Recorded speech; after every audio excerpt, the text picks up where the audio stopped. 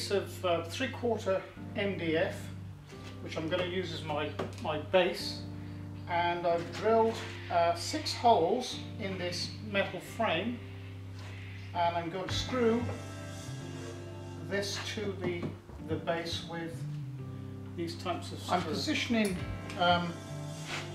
the sander so the disc is exactly flush with the edge of this, and I also want the switch face to be external of the bodywork that I'm going to make to cover the motor area, and indeed the back side of the disc.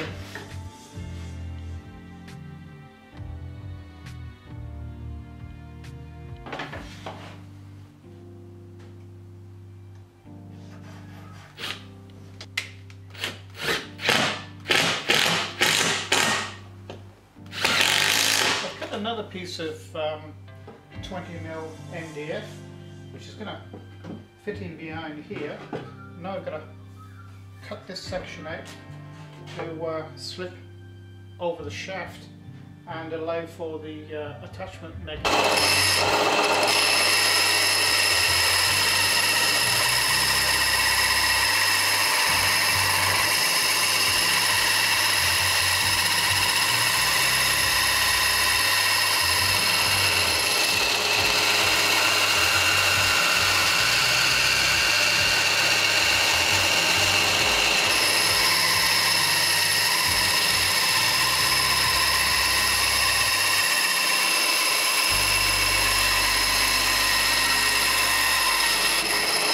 If I've marked it out right, it'll fit over there.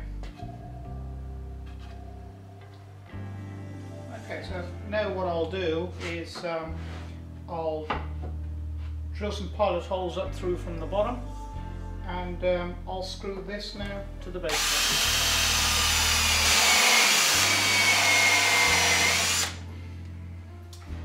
I missed with that one. I'm going to go slightly up.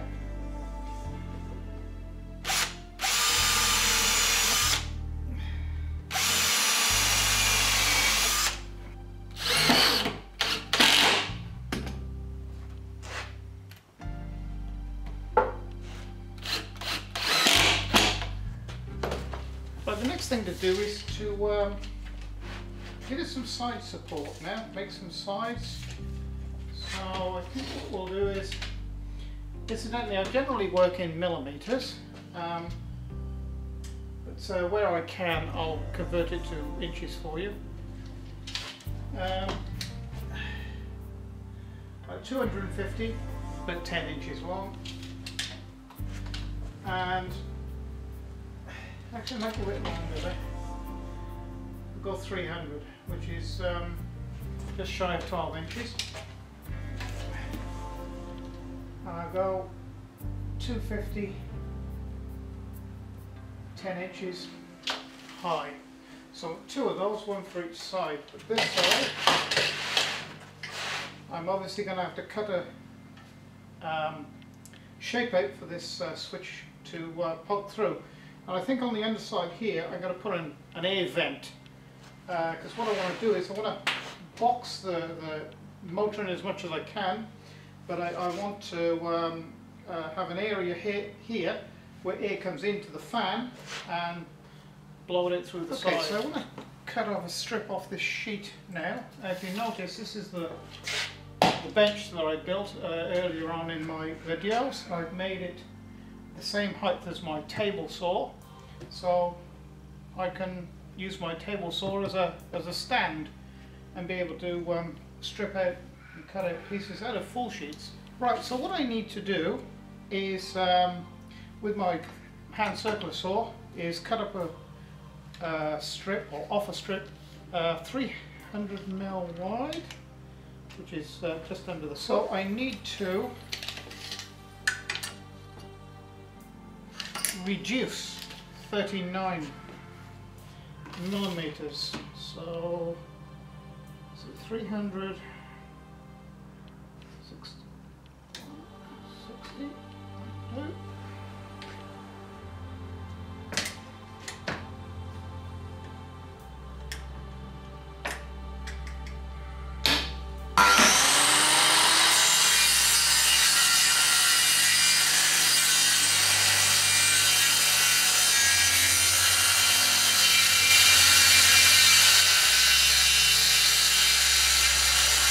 Aside from the top,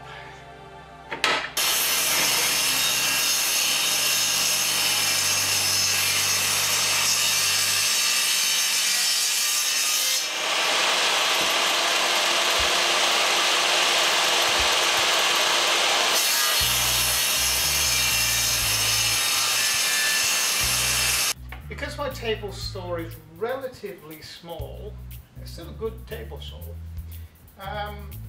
I have problems with things this size or bigger actually being able to cut nice and square on here. So if I had a table saw sled, it would make life a lot easier. And in fact, I think that's probably going to be a project that I'll do in the very near future. So I have to cut this now in 2 halves. Use my my guide on the front side, take it part way through the saw, then pull it out and put the guide on the back. So here we go.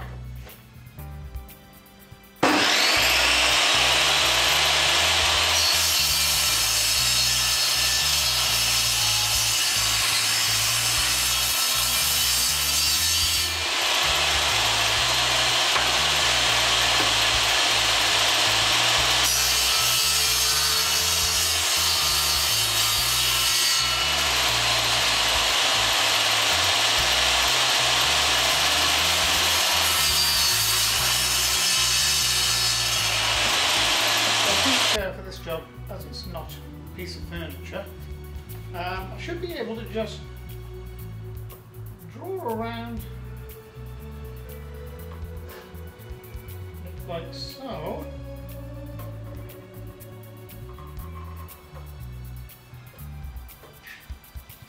and get the rough shape.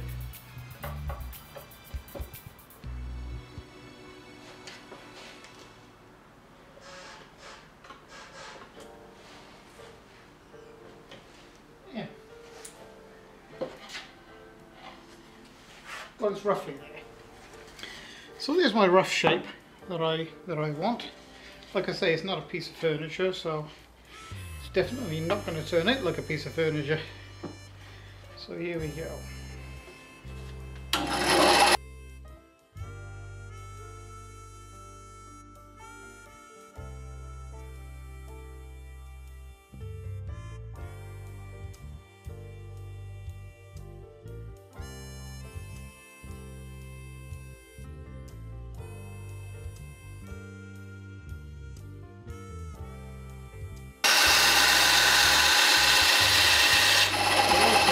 I've got it in place.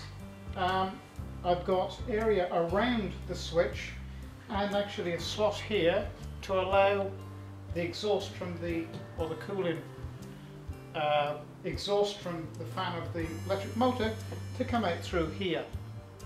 And really that's all it really needs. All it needs now is a few screws to fasten it up.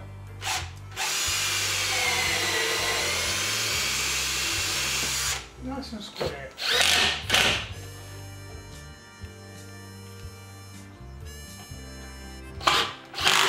I've just cut a piece of ply for the top and another piece of ply, which is this is 8mm ply for the bottom.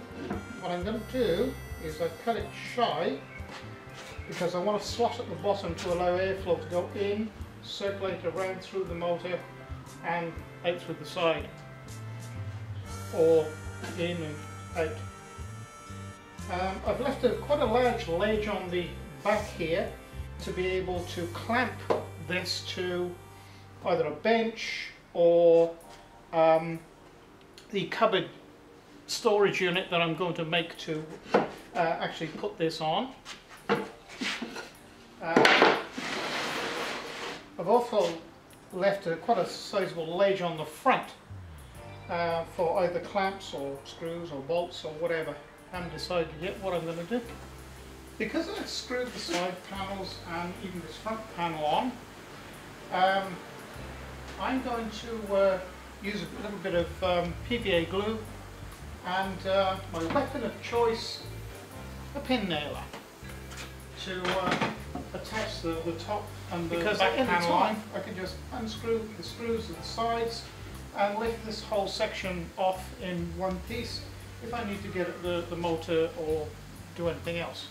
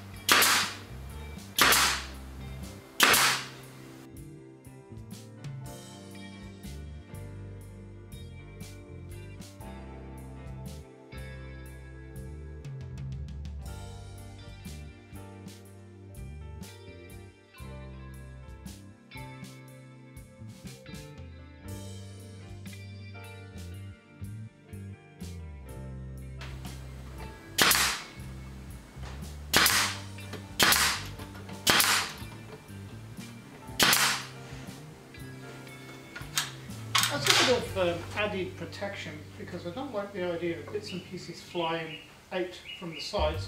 I am protected with the sides with this, but what I want to do is I've got a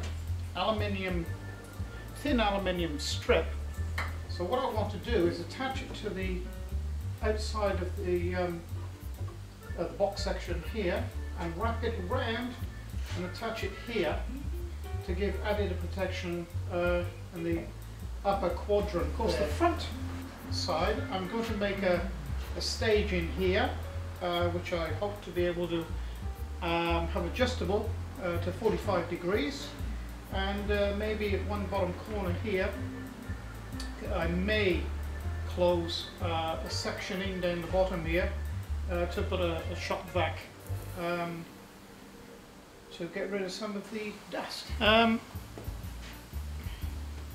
I've just gone down to the local hardware store, which is really for me just down the road, and picked up some ready-made angled brackets with holes already drilled in. So I'm going to put one on here, just there, and I may put one here and one here as well. We'll see what happens. Okay, I've just clamped the aluminium there, bent it slightly, put that bracket on, drill a hole in it, put that screw, put it in the hole just to line it up. Now what I want to do is just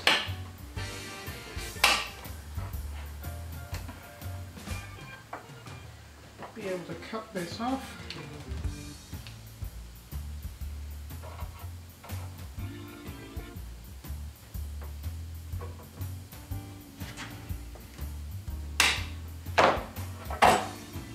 By far the worst job I've had to do, and the most complex job that I've had to do so far with this, is get that nut on inside there.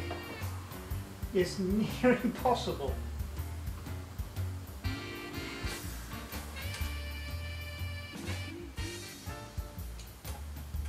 probably important too to put spring washers on if you're going to use any little screws and nuts.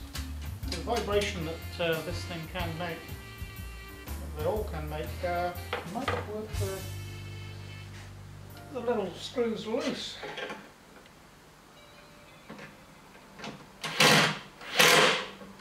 Okay, so basically that's the